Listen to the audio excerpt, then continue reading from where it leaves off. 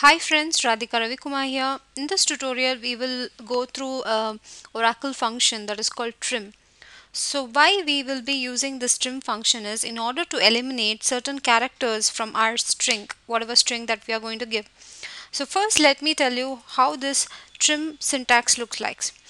Okay, so first of all it is trim as usual function. Within this function there are certain characteristics that you can use, that is our leading, or you can use trailing, or you can use both.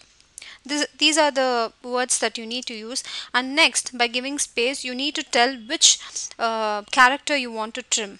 Okay, so the trimming character, and then you should say from which string you want to remove that character. Okay, that is what. So first the trim, then within that you can use either leading, trailing, or both.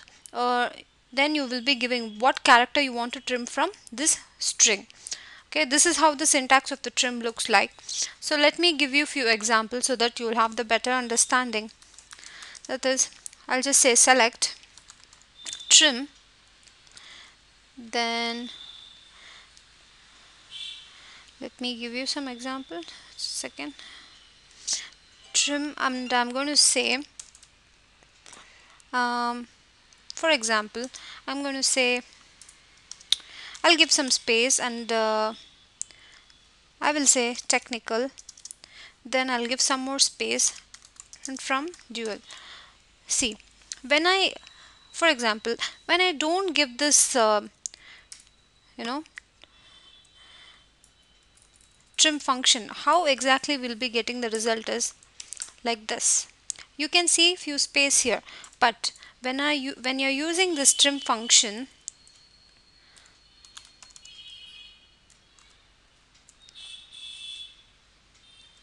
automatically the space are the space are cut down.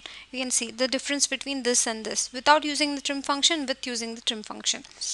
So now whatever we spoke about the trim attributes, let me give you that example. That is leading. What do you want to trim? I will simply say that I want to trim 1 from 1 2 3 4. Okay, from dual. When you say this leading, that is from the starting, I want to trim whichever ones are there that I want to trim from that string. So 1 2 3 4 is the string, and this is the trimming character, and this is the attribute that I'm using. This is 2 3 4. You can see the trimming has worked. Then let me just change it to 4, and let me say trailing, that is the end. And see 1 2 3, and the 4 got trimmed. This is the trimming character. And if I say, for example, if I give here as 1, and instead of trailing I'll just say both, you can see, sorry, let me just say 1 instead of 4.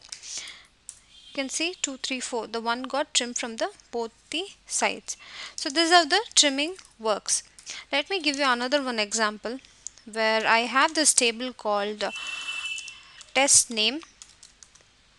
Okay, and I have a few values for the attributes like num, name, and address. For example, I just want to find out which are the names that are which are the columns that is having only one string. How do I select that? For that you can use the trim function. For example, select star from, or I will say name from test name, where trim of name not like space. Okay, when you say this, obviously the it will check whether any value in a column is having this space. If it is not having, then only we will be getting those results. You can see this Rika, Sasha and Raj are all the single words that are available in the column. So that's the reason we are getting only this result set. For these kind of test or for these kind of usage, you can use this trim function. Hope you guys are understanding it. So for example, if you want to know whether which column is having the multiple words in a column, for that also you can use this trim function. Just instead of not like, just give it as like. So the trim of name is like, and check whether they have some space. Only see John Smith, Red Brown, these people are having, I mean these columns are having the, you know, the space in it. So that's the reason we're getting this result. For these kind of examples you can use the trim function. So if there are any queries more on this trim function or any other technical queries that you have, then please let me know, and please do mail me to plsql.informatic@gmail.com.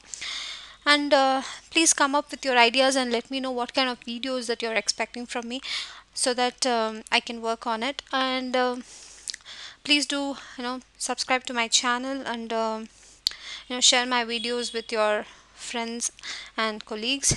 And thank you very much for watching.